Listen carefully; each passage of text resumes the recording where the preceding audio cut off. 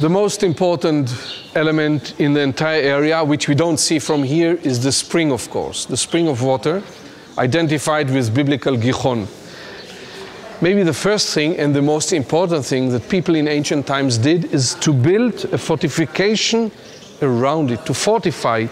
And this thick wall, made of very big stones that we see here, right? Like this, and around, actually fortifies the spring. No one without any authorization could approach the place. Now, what we don't see from here is that from the spring leads a channel under this wall down to the southern part of the city of David. On the way, it feeds the bottom of what we call the rock-cut pool. So this brings the water to the people down there. As for the size of the fortification, look at the stones. Some of them reach 3, 4, 5 tons, metric tons each. We, of course, start to compare.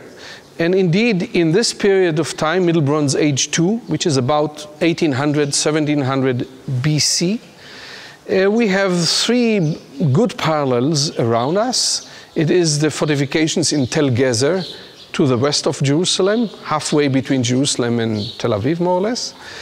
To the north, Tel Balata, which is ancient Shechem, today the city of Nablus. And in the south, Tel Rumeda, which is the ancient city of Hebron. So all of them are dated to this period of time, and this was the size of walls and stones that people knew how to cut from the rock and how to handle and put into place in these fortifications.